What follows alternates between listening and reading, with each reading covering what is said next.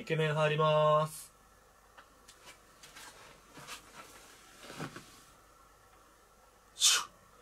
どうも、超絶イケメンです。ということで、いや、4キロ、落としきりました。4キロ、ジャスト。でもね、俺のね、本当の目標はね、6キロマイナスなんで、あと2キロね。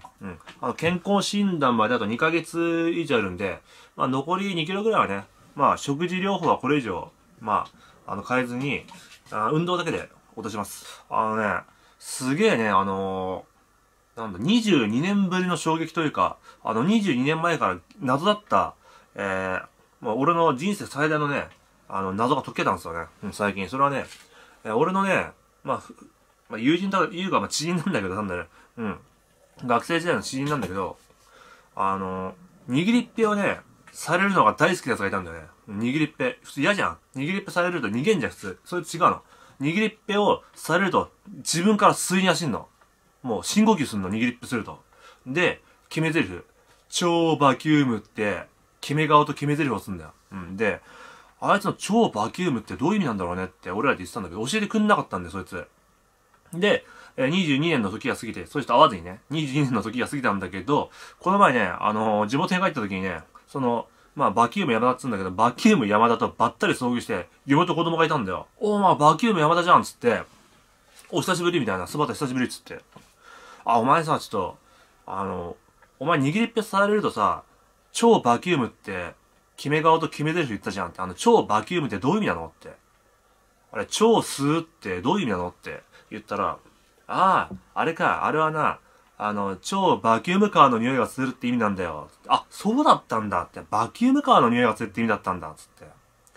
もう謎が解けたよ、つってさ。なんだお前、22年ぶりに会ってその話かよって言われてさ、まあ、でも俺ほんと22年間ね、腑に落ちなくて、超バキュームってどういう意味だったんだろう、つってね。まあ、謎が解けましたね。ただそいつね、握りっぺされるの好きなくせにね、俺がやったら切れましたね、前。俺の時だけ一回ブチ切れたんでね。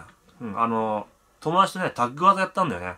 なんだろう、友達に、破壊締めにさせてさ、そのバキューム山田をさ、こうやって、しかも、避けらんないように、かつヘッドバットを食らわないように、こうやってさらに、こうやってなんだ、両腕を押さえつつ、後頭部もロックするっていう、こうやって。で、その時に俺が、生で、パンツに手を入れて生握りっぺを、バキューム、山田の、ここに口にさ、こうじゃないよ。こんな生優しい握りっぺしないからね。こう。もうこうだから。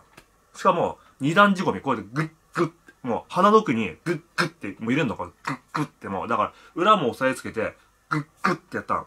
そしたらね、バキューム山田がね、ブチ切れたんで、普通いつもさ、超バキュームっつって、決め顔と決め台詞すんのに、俺の時ブチ切れたんだよ。こういうの。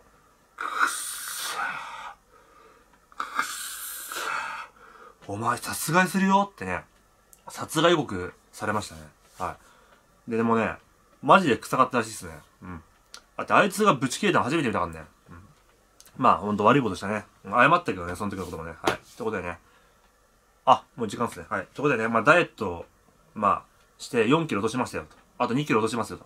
あとは、昔のね、学生時代のバキューム、山田が、握りっぺをね、された時にね、いつも決め顔、決め台詞ね、超バキュームって、いう言葉の意味がね、わかんなかったんだけど、2年ぶりにその謎が解けたっていうね、話でしたね。はい。ということでね、イケメン帰ります。じゃあな。